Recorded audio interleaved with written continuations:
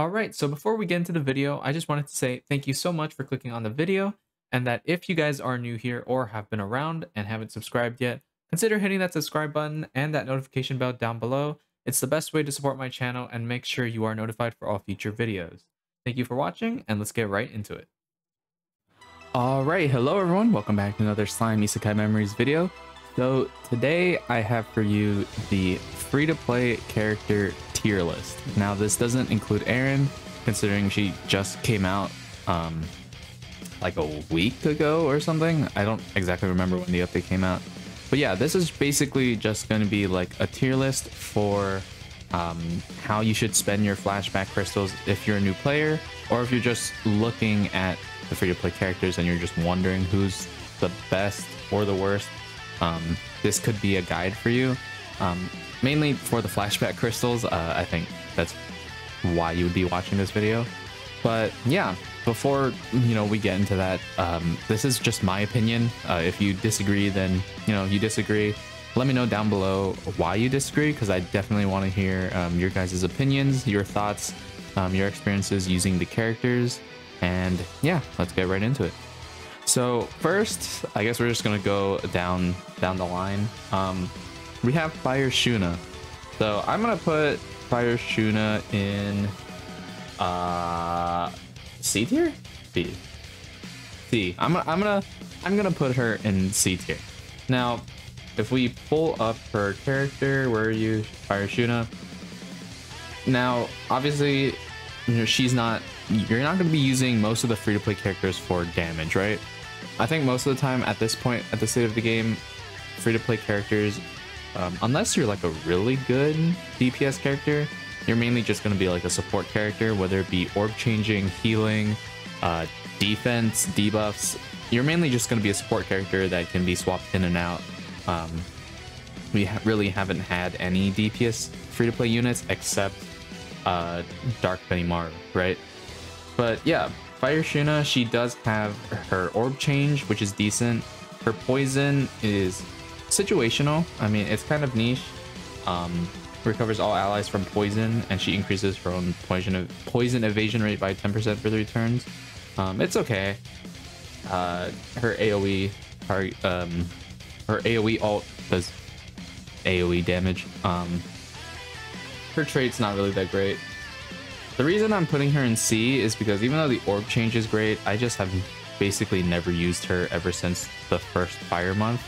Well, when I did the first fire month, and then when I did the fire challenge quest, I used Fire Shuna. So, she had a use there, but outside of that, I do not like ever use her. I don't see anyone using her really.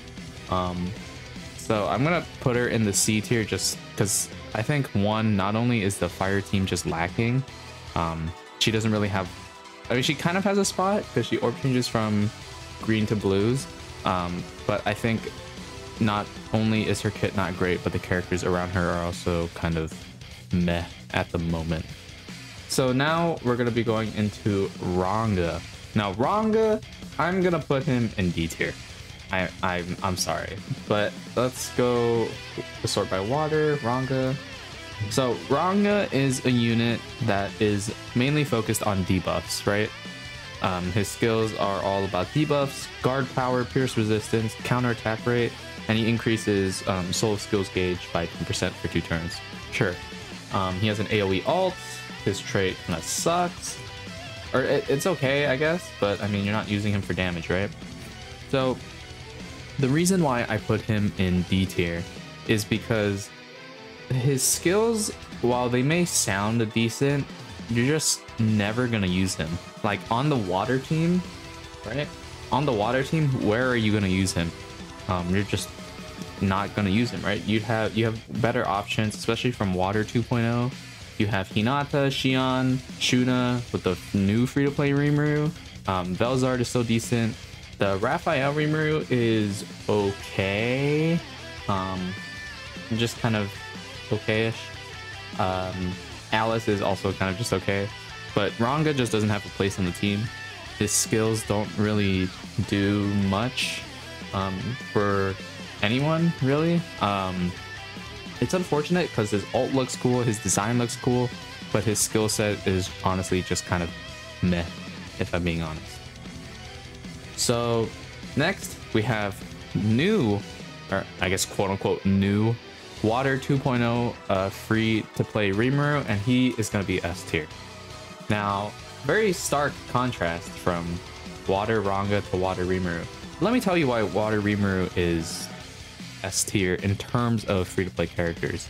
So Water Rimuru, he has the orb changing, 2 greens to 2 blues, and he also has his this sort of orb manipulation, I guess, where he changes his own orbs to blue orbs, right? So if you have I don't know, 4 blues and the other 2 are this Water Rimuru, you can just pop his skill and you have a 6th hand of blues, right? He's just really good for orb manipulation, especially on the water team and outside of the water team. Right, Milim is all about getting you're just using her skill over and over to increase water attack, right? And then she increases skill point increase for Soul of Divine Protection, and he works really well because he's constantly changing everything to blue orbs. You're really not using him for damage. He again has just another AoE ult. His trait is just whatever, but just the way that he can manipulate the orbs on the field is just really good. Now you may be asking like, oh, what makes the difference between him and like Fire Shuna? Because Fire Shuna also has an orb change, but the problem is with Fire Shuna, you have the orb change, but that's it. She has the poison evasion or poison recovery, but Water Rimuru, just his second skill being the orb manipulation that it is, I don't really know another word for it, just makes him all the much better. And that really shows with, as you'll see, the other characters on this list. Just if you can really manipulate the field to your benefit, it just really puts you in such an advantageous position in the battle, right? So that's why Water Rimuru is S tier. I know a lot of people have the same opinions, that he's just really good for a free-to-play unit. One of, if not the best free-to-play units at the moment. But yeah, he's in S tier. All right, so next we have Wind Shuna, the first 5-star free-to-play Wind Shuna that everyone gets, but you can fully get to 6-star through the bingo board missions. I'm gonna put in B tier, C tier, B, C. Since this is for flashback crystals, I'm gonna put her in B. Let's pull her up. Where are you? There you are. So her defense, she has a pretty decent defense stat. She increases all allies' defense. She's a really like tanky character. Her other stats are kind of bad, but her defense is really good. She has an orb change, which is okay. Her AoE ult is okay. Her trait, again, the same as usual, just whatever. But for free-to-play characters, she can be a decent like defense unit that you just throw on the field and she won't really die too fast. Yeah, I guess, well, she's not really flashback crystals because you just get her for free, but in terms of free-to-play characters, I think she definitely has some uses at the beginning of the game. She is in B, but she's just barely hanging on, right? Like honestly, I could just throw her at C and I'd be happy with it. But I'm gonna be generous and just put her in B for now. Yeah, she can tank, but that's pretty much it.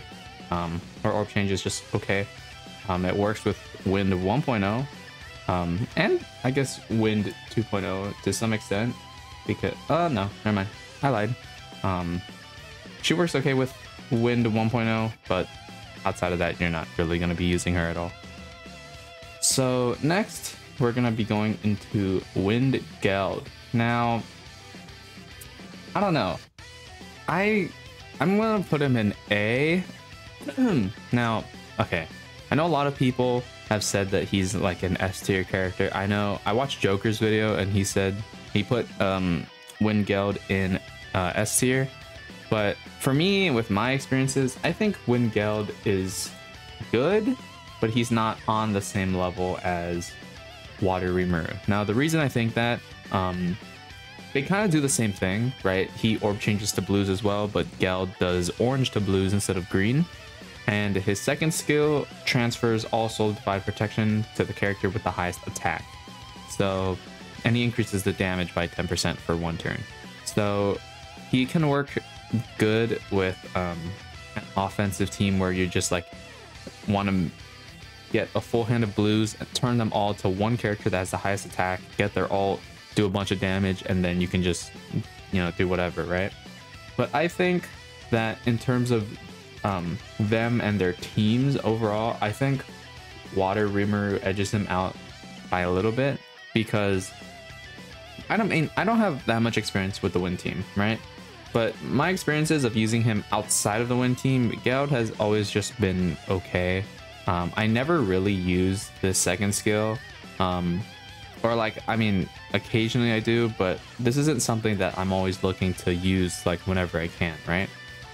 For Water Rimuru though, it's always like, okay, I can use this and really help my team at the moment, like get the protection gauge, you know, make this all a consistent 6-hand of whatever. I think his orb manipulation is just a lot better. Geld is good, don't get me wrong, Geld is good, but I think he is not at the same level as Water Rimuru. This might be a controversial one, so just let me know down below if you think otherwise, but yeah, I'm gonna put him in A tier for now. All right, so next we have Wind Xion. I'm gonna put her in D tier. If we go to Wind Xion, very stark contrast, again, like the Water team, from the first free-to-play unit for Wind 1.0 to the second free-to-play unit. So her skills, she heals herself by 25% of her own max HP, and she increases solo skills damage until the end of battle by 5%, up to a max of 100%. And her second skill, Destructive Cleaning, she increases all allies' pierce resistance by 25% for 2 turns. So Wind Xion overall is just really weak, in my opinion. Her heal is okay, but she only heals herself. So it's like, okay, well, that's great. Her pierce resistance is okay, but there are other characters who have pierce resistance. And also, it's not, like, you're not going to be bringing her solely for the pierce resistance unless you have no choice, I think. She doesn't really do good damage. Her ult AoE, I mean, just kind of whatever. Her trait kind of sucks. I think overall, she's just a really weak character. I mean, occasionally you can get use out of her, maybe. Honestly, not really. The only time I really used her was Wind 1.0 and maybe like the month after that. But I don't know. I don't ever use her. I only use her for the support, just to boost the EP or whatever. But overall, I think she's not a character you really want to use your flashback crystals on unless you have like all the characters and everything. I would not really try to go for her. I mean, the free Wind Shuna that you don't need to spawn flashback crystals on is like, at least she serves a purpose, right? She can tank and stuff. But Wind Xion mainly just heals herself and serves herself, but she doesn't really bring anything to the table for her team or just in general. Yeah, let me know if that's different for you guys, but I think she's in D tier. So now we have Frey. Frey, I'm gonna put in A tier. I like Frey. She was the Space 1.0 meta unit, free-to-play unit. Everyone was excited for her. I know I was. You know, I mean, it's Frey, okay? You know, if we're being honest here, how could you not be excited for Frey, right? You know, aside from the like, but anyway, she was the second free-to-play character. Oh my god, she was the second free-to-play character to bring in the transfer sort of skill, and she was also, I think, the first free-to-play unit to bring in this like unique sort of orb change where she changes one of each to blue to a certain orb rather than just 2 to 1. I think she's not S tier. The reason she's not an S tier is because her first skill is kind of RNG reliant. If you have a forehand of, let's say, the hero and 2 of her, you're gonna be praying to God that you flip that coin properly and that you get the full 6 hand. Otherwise, I've had times where it's like, okay, I can get a really good combo if Frey's skill works in my favor, and then it doesn't because RNG hates me, and then I, you know, either lose the battle or I just get a really bad score in like Jubilee or something. It's a good skill, but I mean, the fact that you have to rely on RNG will just drag it down a little bit, in my opinion. Now, her orb change is pretty interesting. In some cases, it can be really helpful. Like, it's just like, oh my god, thank you, Frey, for having this orb change of 1 to 1. But also, you'll have times where you'll be like, god damn it, why can't you just change 2 to 1, you know? She is decent. She has a single target. She's the second single target alt character and the second out of 2. Oh no, wait, I lied. Misery also has a single target, I forgot, but she has a single target alt. She does okay damage. Her trait obviously sucks. All the free-to-play characters' traits kind of just suck, but yeah, I think she is good. I could, if you were to say, hey, I'm gonna spend my flashback crystals on Frey because of blah blah blah blah blah, I wouldn't be like, why would you do that, right? Maybe I'd probably say you should maybe get Water Rimuru first. But if you're like, hey, I want Frey, you know, like I like her character, I want to get her, then go ahead. She's really good. Not on the same level as I think Geld or Water Rimuru, but I think she also like is a pretty strong free-to-play unit. So next we have Misery. Misery, I'm gonna put her in B tier. By the way, this isn't in any order. I should probably say that at the beginning of the video. This isn't in like an order. I'm just putting them up here. Like if I have Geld in front of Frey, I'm not saying Geld is better than Frey. I just have them up here, right? So Misery, the reason I think Misery is in B tier instead of A tier, she is just barely not in A tier in my opinion. So her first skill, Agonizing Slash, she increases all solo skills gauges increase by 30% for 2 turns and damage by 15% for 2 turns, which is really good. Her second skill heals the ally with the lowest percentage of HP by 35% of their max HP. And she has a single target alt. She has pretty good defense stat. Her trait is just whatever. The reason I have Misery in high B tier instead of A tier is because she works well with certain characters. You can use her with the new guy, or quote unquote new guy. You could use her with Shizue, light Shizue. What other, if we start by protection characters, yeah, that's pretty, yeah, you could maybe use her with Ari. I don't know if those will stack. She could work decent with Benimaru, but he doesn't orb change, right? So I think her first skill is really strong. The only problem that I have with it is that if there's no way for you to make green orbs, she does not work that well. Very situational unit. In terms of orbs, if you have a way to get a lot of green orbs, she's going to be really good. If you don't have a way to get a lot of green orbs, she's going to suck, in my opinion. Her damage is kind of bad. Even though she has a single target ult, it really does not do that much damage. Her heal can be like useful, but I mean, the heal is not really going to save her, right? I think it's not that like they can make her better. I mean, I'm sure there are ways that they can make her better. I think it's just the problem, the underlying problem with skills like this. Not that it's a bad thing, but it's just that I guess if you don't have a way to get those orbs, the skill is almost useless. Like there's no reason to run her, right? On her teams, she works really well, but outside of that, she, in my opinion, does not work really well at all. So if you don't have a character like one of the protection characters or something that can make a lot of green orbs, like Shizue, who full orb changes, and Guy who also full orb changes, I don't think she's really gonna be worth your flashback crystals over someone like Water Rimuru.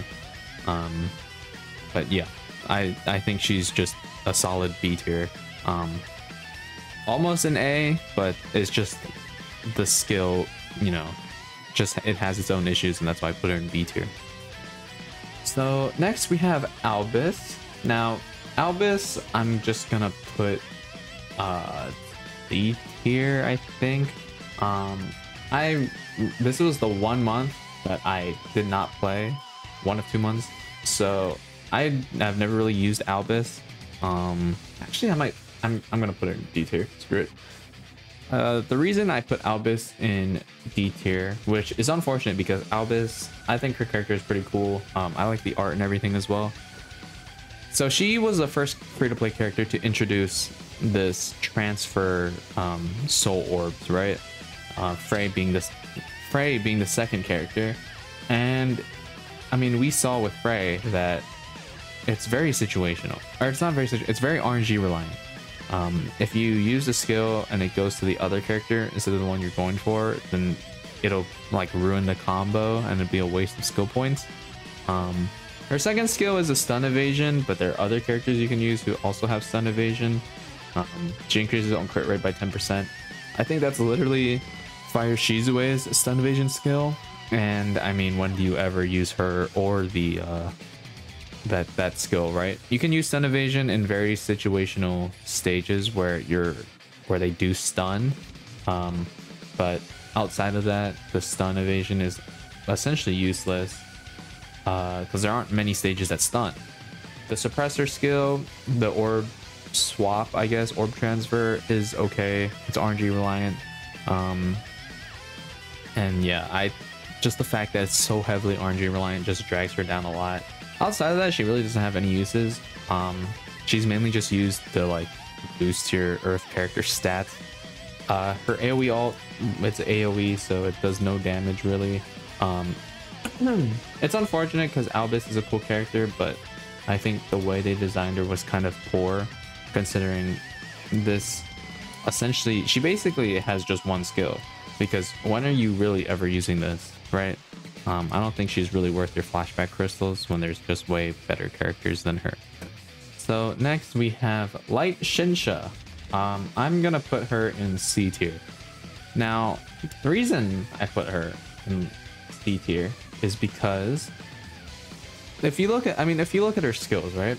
She increases all allies light attack by 15% for 1 turn, and she changes 1 blue orb to 1 green orb. She has an AoE ult. Obviously, her trait is whatever. I think that in the light team, she can be pretty decent. You know, if you have no other options and you have to run Shinsha, yeah, you can run her. Outside of that, I think she's pretty useless. I really don't see any place where you're going to be using her. Maybe in like a situation where you can use that 1 orb change. Like, I know the Space Jubilee, the second set, I forget what they call it. I think Heroes Jubilee Catalyst for Space 2.0. There was a strategy for the normal battle 3 where you could use Light Rimuru's single orb change and a bunch of other character skills to get you like a really high score. So maybe she could have use like with that, a really gimmicky sort of strategy. But outside of that, her light attack already is useless outside of the light team, because she would only be buffing herself. And her orb change is okay, but it's just unfortunate that's only 1 orb. 1 orb is already kind of limited. But I mean, it's an orb change, right? It's okay, but you know, you're not using her for damage. Outside of the light team, like I said, she's just not really gonna have a place there. So that's why I put her in C tier. I would put her in D tier, but on the light team she works, so I think she belongs in C tier. So next we have Light Mulan. I am gonna put her in also C tier. This is like a little staircase. The reason I put her in C tier is because Her orb change is pretty decent. I think this is one of the rare orb changes, if I'm not wrong. Wait, skills from green to, oh god, green to orange times 2. Okay, battle characters. What? Alright, so Jesus Christ, I got it. As you can see, it's a very, very, very rare orb change from green to orange.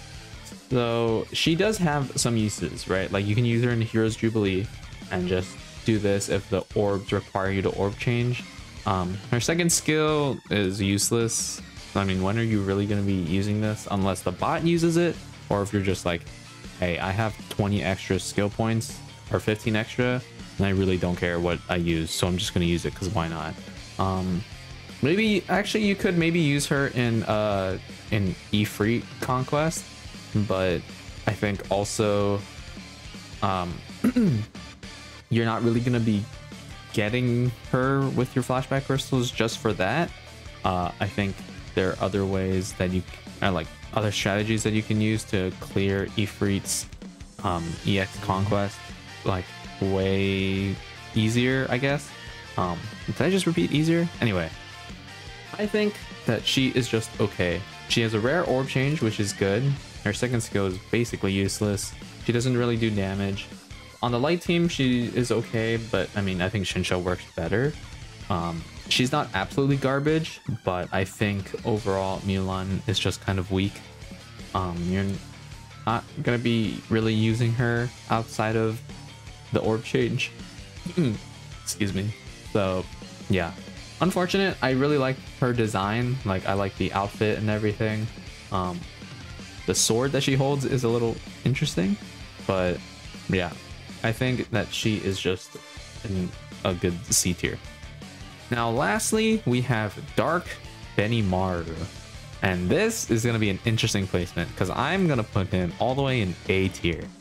Now you may be asking me, hey Luminous, why are you putting him in A tier? Isn't he the first free-to-play unit to come out? You're right, he is the first free-to-play unit to come out, and you know what, he's also probably the only free-to-play DPS character that we have. I don't know why that picture isn't loading, but his skills, he decreases single target's defense by 15% for 1 turn, and he increases his own crit rate by 15%, and he also has a stun evasion, whatever, and he does a single target dark physical attack for 435%. Now the reason I have him in A tier and not S tier is because, I mean, the second skill is okay, it's the same thing as Albus, where it's just kind of whatever, but he can actually do some pretty decent damage. Obviously during the first month that the game came out, when we were using Dark Benimaru, it was like, oh my god, this guy is insane. Like it kind of set the bar pretty high for free-to-play units, if I'm being honest, because he really did a lot of damage. He was good. If you didn't spend and like you didn't pull Diablo or like Dark Milim or something, and you could use him as a 6-star character and he would put in work. Like the defense, it's only 15%, but don't sleep on it because it actually does decent damage. So he would be a pretty decent option if you don't really have any DPS units for your flashback crystals. That was trait, whatever. But yeah, he actually did decent damage. Even now on the dark team, because my dark units, I didn't summon for the like 2 dark units that they released, the Diablo and Rimuru. And my dark units are kind of weak, so I do use this Dark Benimaru still. I still get use out of him. He's still pretty like reliable. Of course, you know, you can flashback crystals to get the gear, but I think overall he's still really solid, which is surprising considering the game's 11 months old at this point. Yeah, 11 months old, and he still puts in work, you know, like all these free-to-play characters, and he's the original free-to-play character aside from Winshuna is still like really good, and that honestly surprises me. It's pretty cool to see that Dark Benimaru can still put in work. But yeah, this is my full free-to-play character tier list. If you want to just skip to the end and see this, that's fine. Let me know down below if you guys think differently. you know, we have Water Rimuru in S tier. He is the god of free-to-play units at the moment. Geld, Frey, Benimaru are in A tier. Wind Shuna and Misery are in B tier. Fire Shuna, Shinsha, and Mulan are in C tier. And then Ranga, Xion, and Albus are in D tier. So yeah, like I said, a bunch of times already. Let me know down below what you guys think. If you disagree, if you agree, all that jazz. That's going to be it for me. I'll see you on the next one, and peace.